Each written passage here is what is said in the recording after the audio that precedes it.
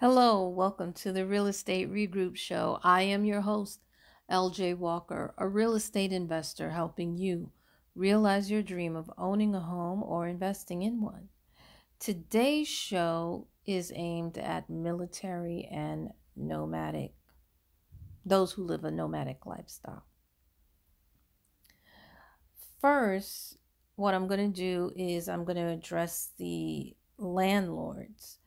Those of you who are landlords, if you're interested in renting to someone who's in the military, you may want to advertise your site on your apartment, on http://www.military.com. What's great about renting to somebody in the military is that the military, they get a living stipend. Now, that stipend does not go directly to you. The stipend goes directly to the military personnel. And then from that stipend, they are supposed to pay you with it. Now, if they don't pay you with it, you can report that actually. You don't necessarily, it's still good to go through the eviction, but you actually can report that to their superior. Yes, it would get them in trouble, but at least you would get your money back, and it's probably best. Now, one thing to keep in mind, though, many people who are in the military, sometimes they get deployed, and they don't always have control as far as when they get deployed and where they get deployed to. So it's best really to give them a month-to-month lease as opposed to giving them a yearly lease. I know that many people in the Virginia Beach area, they have special leases altogether when it comes to dealing with people who are in the military. They don't normally give them a regular lease like they give everybody else. Please also note, you don't necessarily have to be in the same town, or in our instance, borough, in order to attract military personnel. Military personnel don't necessarily, not all of them, want to live close to the base. For example, we have a base out in Brooklyn, but many times there you'll find that there are people in the military who live in Queens. They're not living in Brooklyn.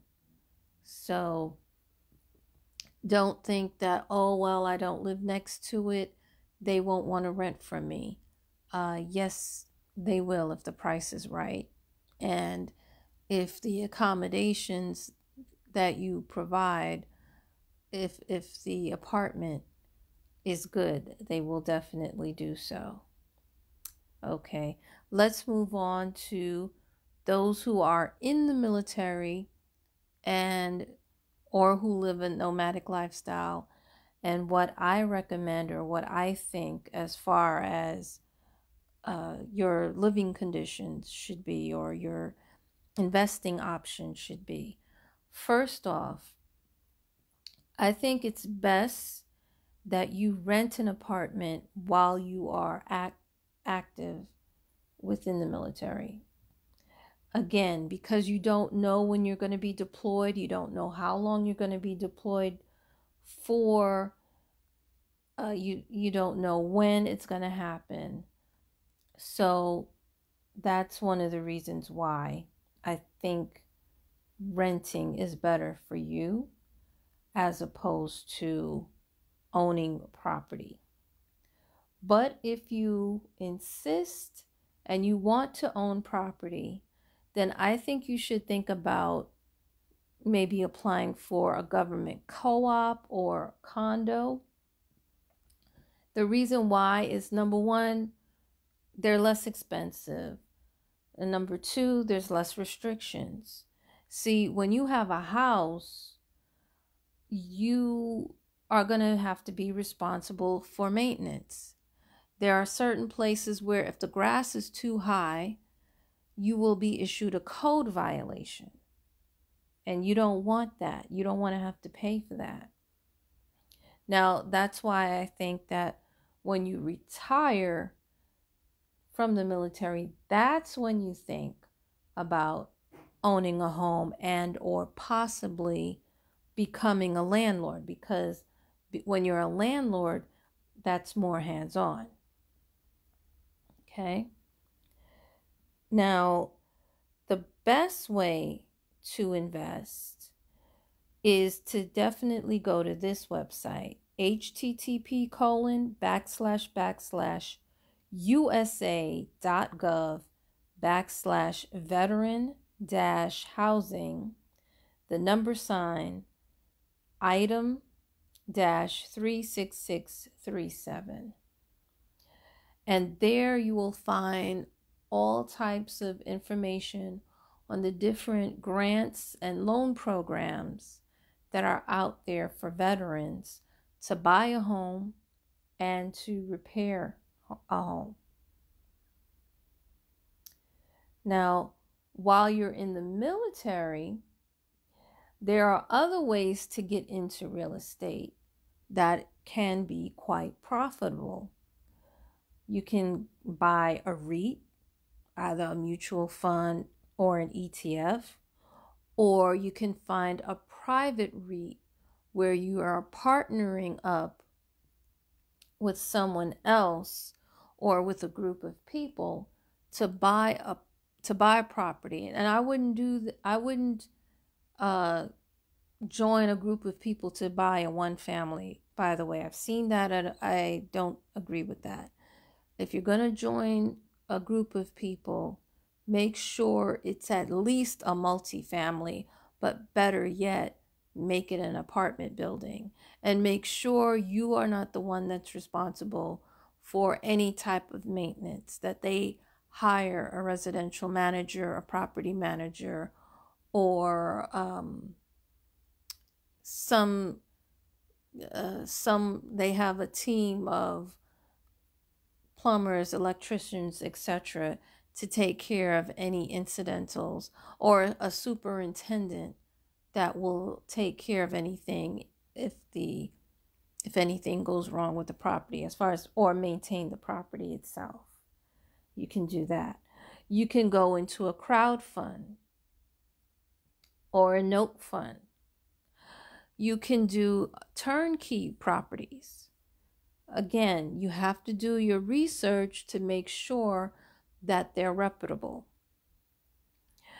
The other thing you can do is, if you know you're going to be in a place for a while, you can buy the property and then you can do owner financing, where you become the bank and you're not responsible for any maintenance at all.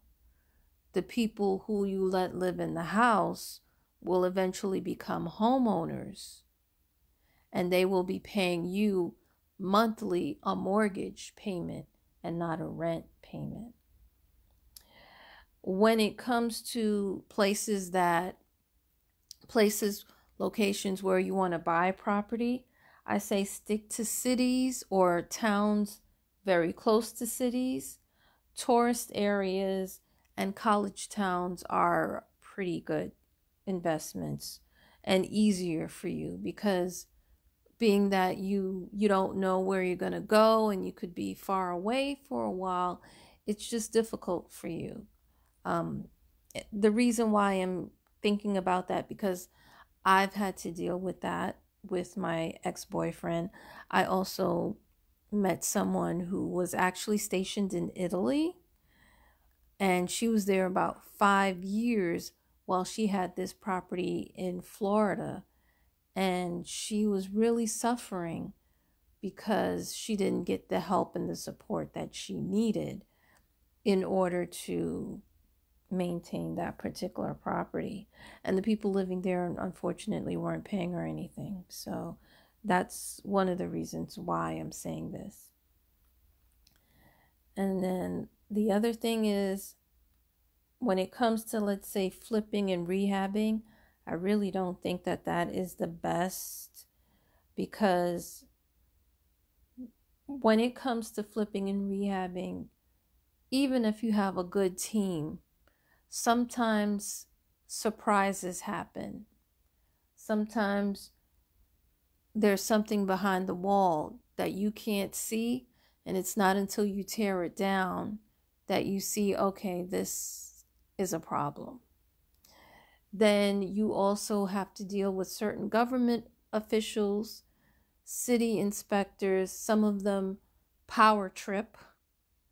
Some of them may be really hard on you when it comes to finishing the property the way, either you wanted to, or they, or what have you. So that's why I would rule that out. That's my opinion, of course. And this is even if you do have, like I said, a boots on the ground person. Because the truth is, you can have a boots on the ground person, a general contractor, and a project manager, but you pretty much have to supervise them. And it really is not easy doing so remotely. It really isn't. It can be done. A lot of times it takes a long time. I know many people watch the shows and they're like, oh, it's only going to take 2 months. But see, those are people who have been working with one another for a long time. They probably know one another. They probably also are buddies with the city inspector, with the tax assessor's office, with the city registrar. There are some people who have built that type of network. They have that type of connection with those people, so things go by. But if you're brand new to the game, it may not run as smoothly. It may take you a year. It may take you 2 years to finish flipping that property. That's what they don't tell you on TV, because that can happen. And the other thing is, lastly, unfortunately, the pictures that you can say, okay, send me pictures, which is definitely good to do to see the progress of the work. But sometimes pictures can be deceiving, and sometimes they'll show you, they'll take a picture of one area and not the other area, and give you a hard time when you want to see the other area. So when you're far away, there's but so much that you can do. And you can say, well, I'm going to curse them out. That doesn't always make people do the job the way they're supposed to do the job, unfortunately. So that's my 2 cents and a quarter on the best ways that somebody in the military and or who lives a nomadic lifestyle can invest. Hopefully the information that I've shared will help you make smart financial moves. Remember, feel free to pass this along, because each one, reach one, teach one. Bye for now. Until next time, have a good night.